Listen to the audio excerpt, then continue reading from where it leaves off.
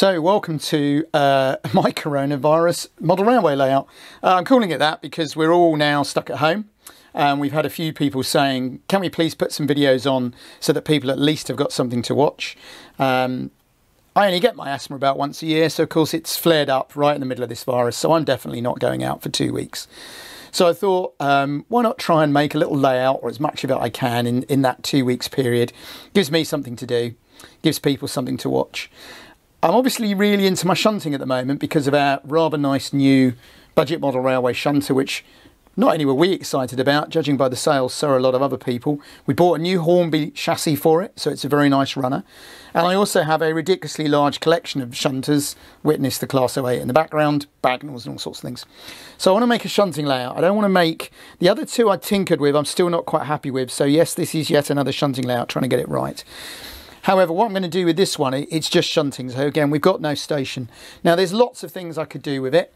I could make it a bit more modern, use the buildings of my other layout, run like a mail order company, so in and out, so I've got to shunt the wagons backwards and forwards. What I've done is put a kickback siding in, because I was doing some reading on these, and the idea of the kickback siding is it makes it difficult, because if I want to get those out of there, I have to clear here. So the idea is you have wagons in there, and then when you bring your train, you've got to get them out of there first before you can get these out of here back on and run round. So it makes it really fiddly. So I've got effectively one siding that could have two purposes. I could have two purposes in there and a purpose siding there. I've recently got a really good book on, it's amazing how many industrial railways existed in the UK right up to the present day, but certainly until the 1980s. It's amazing how many actually continued to use steam into the 1980s, but that's a different matter. And I'm quite fascinated by these ideas of these private sites, people like the Ford Motor Company.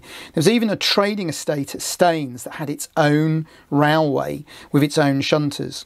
So one of the things I'm toying with is possibility of a quarry. I've got this bit I built before, that rock face goes there. I've got the wagons for this, loaded and unloaded, which I can do through here. So that might work. And then I remembered that, I do a lot of reading to try and bring my railway knowledge up to work out what I could put on a layout. I'm not interested in the, if you like, some of the anal factualists that people go into. I'm interested in how did railways work. Some quarries also produced stone products. So if this was a quarry, this could be the goods in building. So bringing in a few bits and pieces that the factory and quarry warehouse need. And this, I've got a gantry I could put on there. This could be for stone products out. And then the idea for this is a bit big, but put a coal hopper here, and this is the boiler house for the factory and quarry. So I've now got coal in, empty wagons out.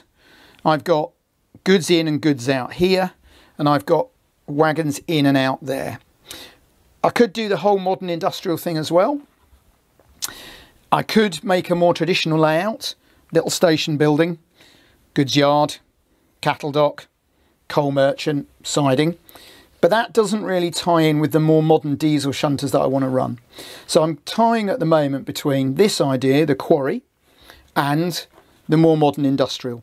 And I'd be interested on people's views. So this is a simple bit of just under 3.5 foot MDF, standard 9-inch MDF. Yes, 10 inches or 12 inches would give me more room to play, but this is a standard board, so it means if anybody's following this, in theory, you could copy it. Cheap second-hand points, some of them are very second-hand. There's 5 of them there. Cheap second-hand track, it's all set track except that bit. I had to cut that bit, but it's not flexi track. And I just designed it the way I normally do, just keep putting track down and points down until I get a track plan that works. It's amazing how often it fits with set track. I'm really not sure. I suppose a lot of people don't want to buy a big box of cheap second-hand track like I intended to, and that's why they use set track. But there we go. I've got some cheap ballast mat. I think we can do something with this.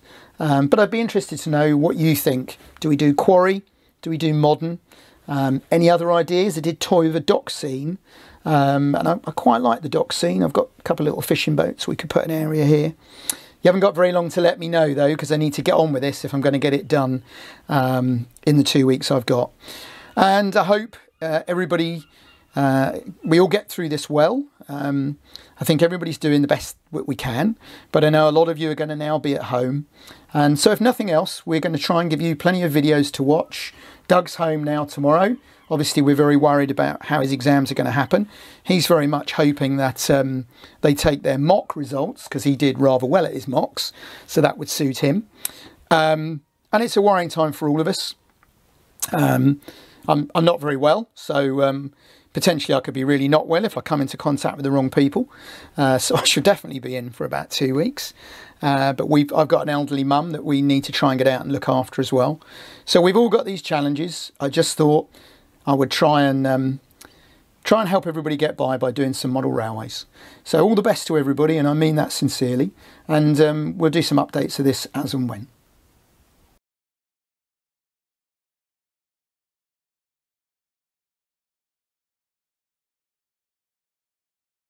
Hi, thanks for watching the video and for the nice comments. Click on the left for a previous video in this series. Click on the right for another video you might enjoy. And please don't forget to click to subscribe, like, comment, etc. Thanks again.